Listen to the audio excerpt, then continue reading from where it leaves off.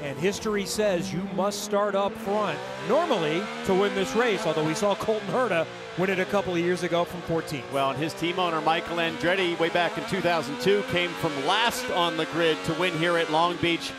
But I think when you think of Herta, Andretti, and the big names that have won here on the streets of the beach, that's what it's all about. The history of this place is what makes it so special. You're talking, of course, about Andretti, Unser, Paul Tracy, Will Power, Castro Neves, and James Hinchcliffe. They've all gotten it done here, James. He said it's so peaky right at the rev range where they were, and that's a fixable situation, either with electronic reprogramming as Blomqvist, I was about to say Rosenqvist, Blomqvist getting all kinds of sideways, but that's something that can be addressed whether you're a Honda or a Chevy driver. You can get with your engine tech after the session, maybe even with your engineer, and choose a different gearing ratio to try to address that. Big left front lockup into the hairpin from Rosenqvist. There's the timing line.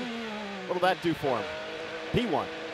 That'll get it done. Almost a second clear of Will Power's time. Now Herta jumps up 2/10 down, and it's these banker laps are so important. You see that left front lockup you talked about there, Townsend. It's so easy to overslow the car in this hairpin. At the same time, it's so easy to overshoot it. P2 for Power. He's in right now, not a lot of green behind him, so looking comfortable. It's Dixon that's really trying to fight his way out of Q1. Here he is through the never-ending turn 10. One corner to go. He's tracking well, but on the bubble, can he get it done? His teammate Palou is in the danger area, and Dixon will knock out Palou for the moment. But Palou's quicker on that lap. He bumps himself in and bumps Rossi back. Rahal sitting there in 6th. 4 more cars on track. Rossi is going to be the last to take the checkers. He got 1 flyer in the bag. If he makes it out of the hairpin, he gets a little wide at the apex. Now he can take everything he learned on that first lap and push harder. Pourchaire into the top 6 with a 108.0. It's going to take a lot more than that, but he can find time in turn 1. Look what happened here in 8. This is on the lap he just did. So close to the wall here. Do we get a little contact? Just a little bit. Petite tap. No, it was honestly though, he's doing a great job. You can see it looks like, if anything, the low speed corners maybe where he's sacrificing a little bit of rolling speed on these alternate tires. Armstrong right here, he's treading to first place up, as is Grosjean, who's just behind him on the charts, as is Newgard, as is Canapino. So many drivers right now on that first flyer on the alternates. Where does Armstrong tip the line? Over at a 106.6. Great lap. 78 of Augie Canapino. Where's that? Entrance to turn 8, or the overshoot in turn 8.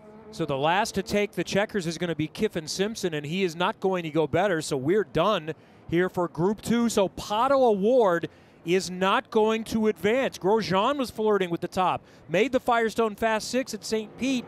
He does not advance. Graham Rahal. Oh boy, he really carried a ton of entry speed there into turn 4. I thought he was going to run out of road at the exit.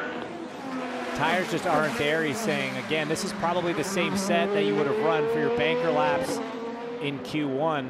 So they're a little worn, but they are a little worn as well. Yeah, but just be careful. You don't need to turn the banker lap into a banger lap as Kirkwood goes to a 6.6 in pits, Dylan.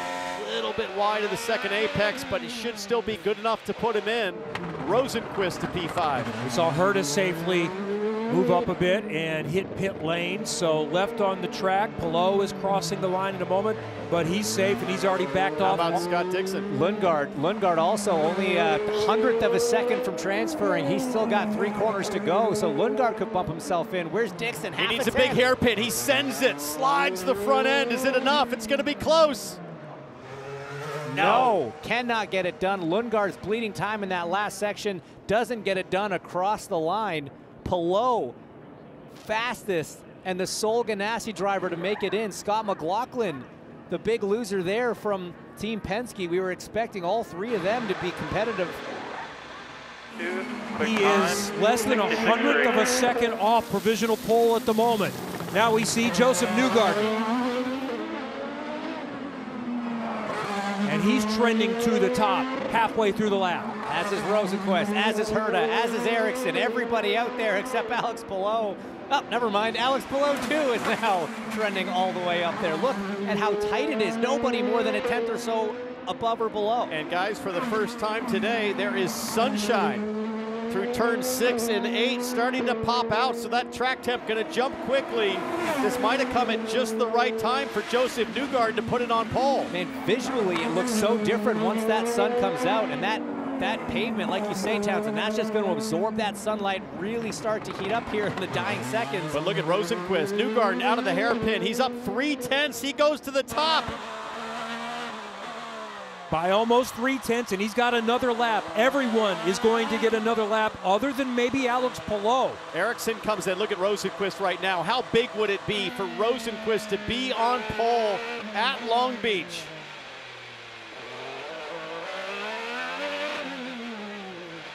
Rosenqvist is done, and he's to the top. Felix Rosenqvist. They're currently P1. We'll see what happens here. Herta only a couple hundredths behind, Power a 10th or so. It really, I think, is going to come down to the driver, the 26. He's just in turn 1 right now. Here's Joseph Newgarden, almost 2/10 down, but clawing some time back. He did. He got about a 10th out of that corner. Newgarden using it all. Little clip of the wall, but definitely not lifting off the throttle. He can see on his dashboard he's trending.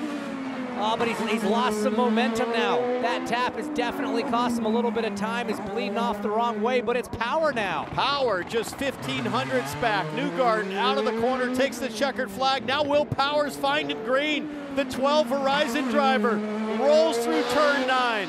3 corners to go, the long turn 10. Now this is it.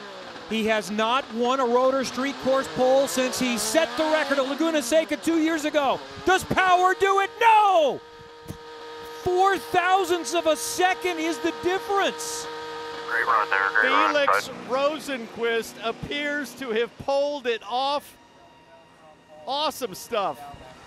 Head to head with the best in the business over 1 lap, and Rosenqvist puts the Meyer-Shank team on pole position. And the new location continues to provide dividends. The new experience, Felix Rosenqvist in 2024 has qualified 2nd and 1st.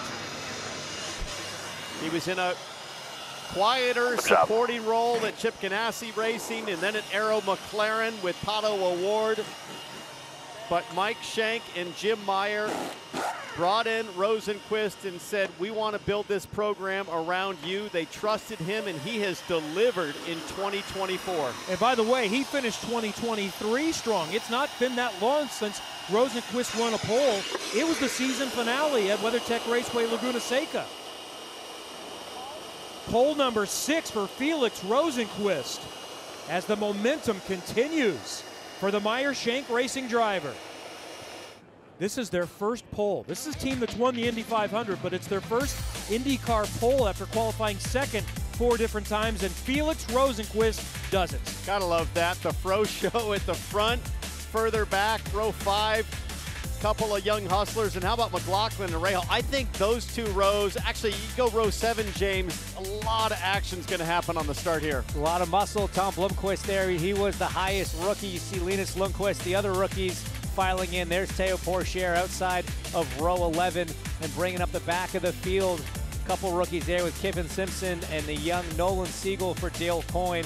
Hi folks, Lee Diffie from NBC Sports here. If you truly enjoyed what you just watched, you can get more news, interviews, and highlights by subscribing to the Motorsports on NBC YouTube page. You can get it all, so go for it.